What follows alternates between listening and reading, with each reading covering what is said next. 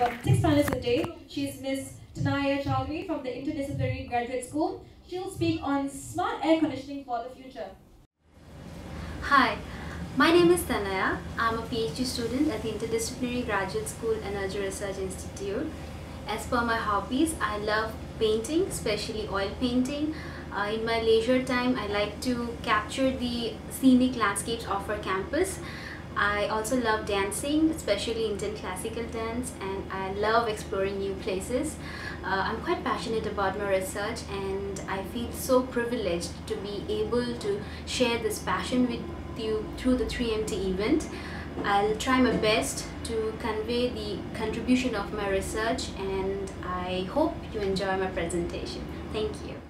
Imagine you're about to work out in an air-conditioned room. You set the aircon to a comfortable temperature and start working out. 20 minutes later, you start feeling quite hot. You start sweating. So what do? You need to pause your workout to go ahead and reduce the aircon temperature.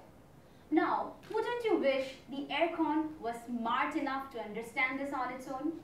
My research aims to achieve this by building an air conditioning system which can detect your comfort level to change the aircon setting to suit your comfort needs without you having to move an inch. But there is a catch here. Human comfort is very subjective, and hence it is difficult to quantify it.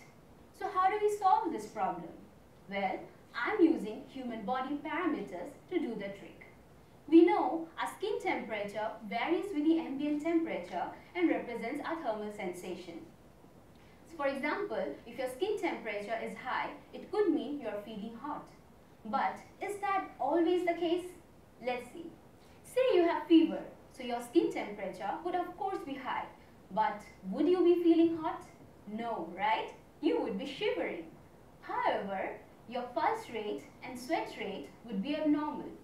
Therefore, all the body parameters when taken together can tell the actual story.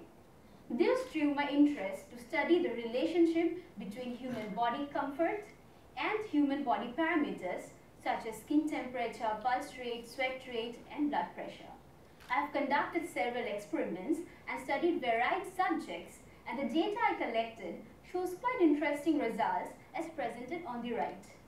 It shows strong interdependence between all the body parameters and the thermal comfort reported by the participants. Based on my observations, I am developing an algorithm to control the aircon. The occupants of the room will have wearable sensors which will collect the body parameters and send this data to a central processing hub which will use this algorithm to control the aircon. These aircons will cool only as much as required, nothing more, nothing less. This will also save energy which is otherwise spent in extra cooling, thus increasing building energy efficiency.